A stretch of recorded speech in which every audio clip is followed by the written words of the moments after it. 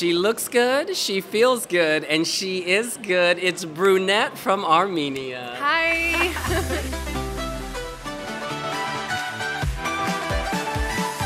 So good to see you. Good to see you too. I've got to say, you've really grown in confidence the 3 times we've spoken. You know, Really? Yeah, in Amsterdam, feels good you to were a hear little that. nervous, I think. Yeah. But I'm like now I'm like a bit nervous, like this. a healthy nervous. It's just I'm not a talkative person. I don't really like talking, but to you it's amazing. Oh, very kind. But yesterday on the turquoise carpet, you were bubbly, you were fun, you seemed to be having a great time. Yeah, it's because of my outfit. Yeah. I was like I was feeling really powerful. That's why I think. I see. Yeah. So fashion for you can be a source of joy. Yeah. Of course. Okay. Well, one thing I noticed is you love wearing lots of jewelry. Tell us about that. Oh, I was wearing like jewelry since I was a little girl. My mother Pierced your ear. pierced me when I was like 2 months, I think. Oh, wow. And yeah, she also loves to make jewelries and create jewelries, and that's why I'm like wearing it and love it. And are you from Yerevan or outside the city? From Yerevan. Okay. Yeah. And what to you is the most magical thing about Yerevan? Most magical thing, I love the streets of Yerevan. It's full of joy and full of people singing around and playing an instruments and basking on the streets of Yerevan. I was the musicians back then where, I was singing, Really? and basking on the streets of Yerevan with my Wow. friends, and that was a lot of fun, and that's why I love Yerevan, because people are really welcoming and they are really kind. Yeah. Did you ever sing at Cascade? Yes, I was. Well, girl, the next time you're there, I'm gonna be throwing money in that hat. Okay. And when you were busking on the streets, I guess, what types of songs were you singing? Was it pop music, traditional music? Traditional music, pop music, also the music that we wrote with our friends. Yeah, I'm writing music, writing wow. songs, and sometimes we're also singing the songs that we have wrote. Okay. And I guess those experiences of, performing for strangers on the street, do you think that helps you today? Yes, of course. With that, communicating with your audience, with the fans, and also you gain confidence while performing on the streets and then on the concerts, and it really helps, yeah. And I've got to tell you, you were looking confident in that rehearsal. You were? Yeah. You look so good. Do you feel good up there? Yes, of course, I was really enjoying it. The wind and the lights and everything was like magical. It was just so, how do I say this? The colors, it was like you were inside a rainbow or like an ice cream machine.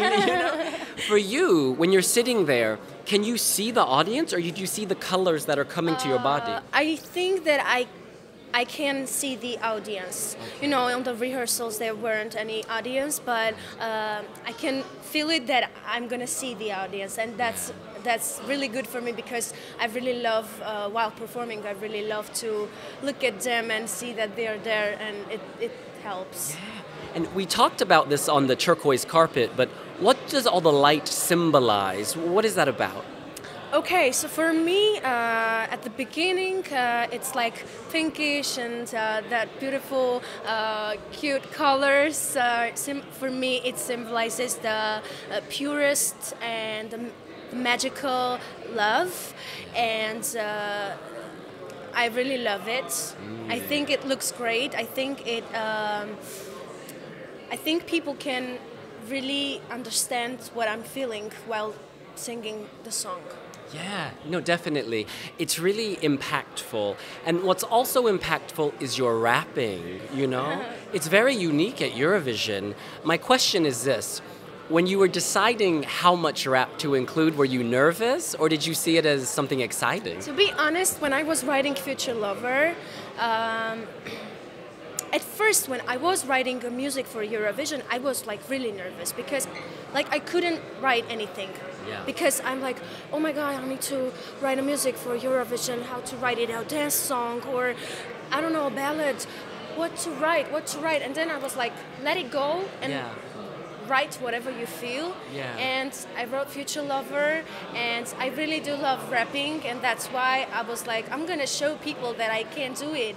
And at first I was a bit nervous because I didn't see anyone rapping before, and but I thought that I can serve it. I can serve it, and people would like it. That's why I did it. Yeah. You look good, you are good, and you do good with that rap. Thank you. Now, Karja from Finland, he raps. Would you? Yeah, really. Maybe you should cover his song. Oh yeah, I could try it, but I think his language difficult. Oh, it's a little hard. Yeah, it's kind of hard. Maybe just the cha-cha-cha part. Yeah. But speaking of this year's artist, are there any other songs that you would like to cover from Eurovision? Oh, I really love the Netherlands song. Okay. Really love it. It's so beautiful. Oh, yeah. And when I was in Amsterdam for pre-parties, that song was my soundtrack. Really? Yeah. I was like walking on streets and listening to that song. It's perfect. Oh, that's really beautiful to hear. It sounds like you're a very, how do I say this, emotional person. You absorb energy and people's feelings. Yes, I am. Yeah. I am. Sometimes it's really hard. Sometimes it's good. I don't know. But at first, I was really enjoying that I'm emotional because I can feel the energy all the time. But then at times you can feel that sometimes it's really it's easy to hurt me. Yeah, I see. Yeah. I see. And that's why it's kind of. Yeah, but you're a strong woman. I feel it. Because we talked about this previously. In the lyrics, there's the word panic attack. Yeah. And you've learned to overcome this. Yeah. I guess my question is this. Here at Eurovision, all the cameras, all the lights, how do you keep yourself from panicking? How does Brunette stay calm? To be honest, when I'm on a stage, I don't feel no pressure. No pressure, no anxiety, nothing. I'm feeling really calm. Just a bit of butterflies. Yeah, and that's good. Sometimes I feel like my panic gonna come up when I'm doing an interview, but not to you. I love this. She ain't blonde, she's brunette. This is my favorite thing to say. We've been walking around the streets and we see blonde people. We're like, she ain't brunette, she's blonde. Funny. Now, you've been compared to Ariana Grande. People think she's your twin.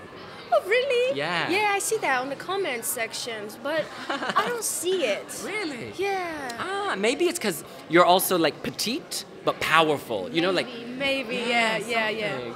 And I gotta say, or I want to ask you, do you have a support network here? Are your family here, or is it mostly just your delegation from the TV studio? It's my delegation. Also, my delegation became my friend, so that's really good. Also, my mother here, my producer here, and my mother is everything that I need here. Really? Is she a powerful woman? She's a powerful woman. She also does my hair, so... Better stay on her good side. Don't make her angry. No. I love you, Mama. Oh. And has anyone besides Mama given you good advice for Eurovision? Maybe Wiwibloggs or another singer? Oh, yeah, of course. They are all supporting. They are all standing on my back, and they are all with me. And I'm really proud of that because my people are strong and they are with me. Barev, hayastan. Barev. I went there once in 2018. It was beautiful. Thank you. The food was delicious. Come here, we can go and walk around. Oh my God, I would love that. And when I was there, Wiwibloggs, her face was on the money machine. Oh yeah. Next time I come, I want Brunette on the money machine. Okay. Can we make this happen? Of course. And just a final request from you. Do you think you could serenade our viewers with a little bit of your song? Of course I can. Thank you. Okay, let me sing. Okay. I decide to be good, do good, look good. I decide to be good, do good, look good. I decide to be good, do good, look good. harisa chubigu jugulukut. Oh my goodness, Thank honey. you. Snora Carluzia, that voice is beautiful. A voice from the heavens. I just want to thank you for coming to see us here at Thank you for LUSH. having me. Oh, you're so welcome. We have a little goodie bag for you from LUSH. These are some beautiful soaps Thank you and so bath much. bombs. Thank you. And I'm not saying you're dirty, girl. I'm just saying this will make you extra nice. Thank you. Thank you I have so a much. gift for you For too. me? Yeah. Oh. Do you mind if Oh, I- let's do this. I do love a gift. Okay. This is like a postcard. Oh, wow. And also an envelope. You Oh, should write my a message goodness. To, your future To my future lover. Yes, He's my current send it. lover. Yeah. Write the message to your current lover. This is Thank so you. beautiful. Thank you so much. We will be writing letters all night and we will think of you. She's not blonde, she's brunette.